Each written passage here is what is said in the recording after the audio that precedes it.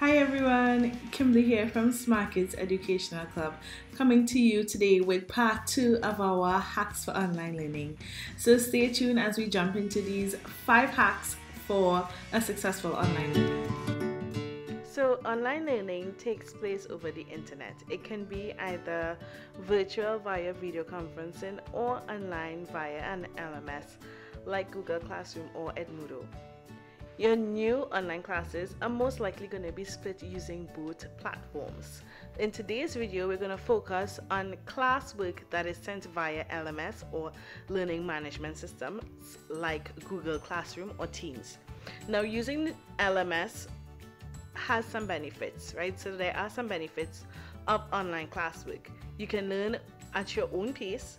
You can go over the material as many times as you want, and that's always a plus, and you don't have to get up at a particular time.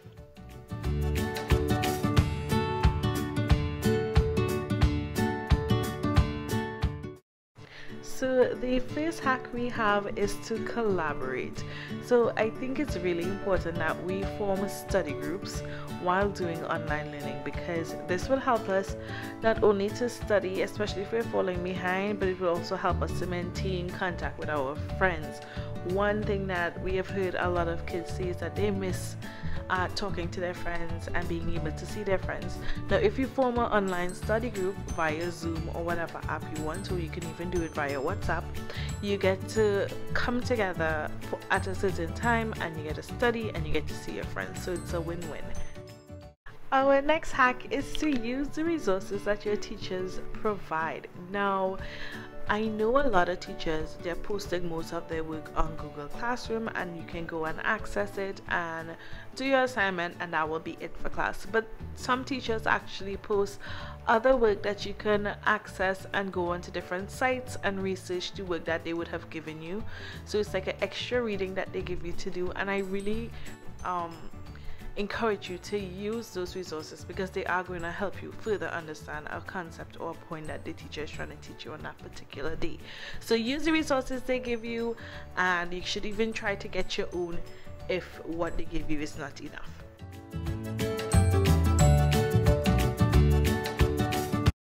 Next, we have keep your deadlines in check.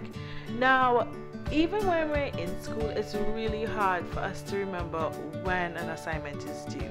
So it's going to be extra hard trying to remember that date when your teacher is not constantly telling you, guys, don't forget you have an assignment due next week, don't forget you have an assignment due next month, right? So it's going to be a little harder remembering that you have deadlines coming up without your teacher constantly telling you in class. So what you should do is create a board that you have, and you can easily put in your deadline dates, set reminders on your computer, set reminders on your cell phone, telling you that a deadline is coming up and you need to submit your assignments. It's gonna be really easy to fall behind in your assignments if you don't keep track of them. So you don't want at the end of the school term you're having to complete 5 assignments, whereas if you had done 1 or 2 per month in the school term, you would have just had 1 at the end of the term. So it's really important to keep those dates in check. If you cannot remember them, just keep asking your teachers, hey miss or sir, when is the next assignment due? When do you need me to submit this assignment for? When do you need part of the assignment? So you can make a schedule of your own to keep yourself. Our next hack is to have a designated study spot. Now, it's really, really important, and I know I say this a lot, but it's important to remember that we are still in school and we still need to study, because we are going to get exams at the end of the school term. Our promotion is on the line, and we need to remember the stuff that our teachers give us on a daily basis. So you need to be studying all the content that they would be putting on Google Classroom or on WhatsApp or even in your Zoom classes. So find a spot, make sure there are no distractions, no cell phones, no computers that is connected to the internet. If you have your notes, that is fine, but make sure you have no electronics that's gonna be distracting you from your work. So I would advise to write your notes down so that you don't use your laptop to get distracted with the internet.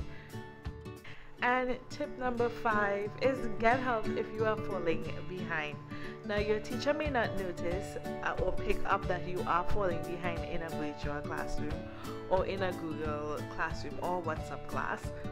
So you need to actively let them know that you do not understand the concept, and if they can go it over and show you or send you some other resources that you can follow up and learn more on the concept. So be sure to let them know that you are not understanding and that you need the extra help. You may also have a hard time adjusting to the new way of learning, so let them know if you're having issues logging into your Google Meets or not understanding how it works. They would be more than happy to help you with it. So do not give up if you're getting issues in your classes. This term, be sure to get help from your teacher. If you find that it wasn't enough help from your teacher, be sure to ask your friends.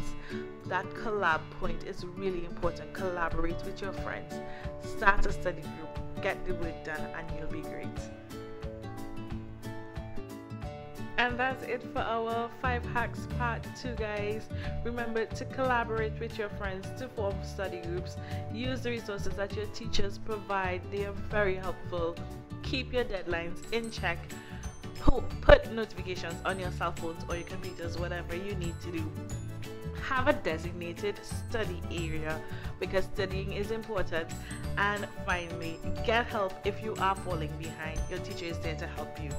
So be sure to share this video with your friends, guys, and thank you so much for watching, and I'll see you in the next one. Bye.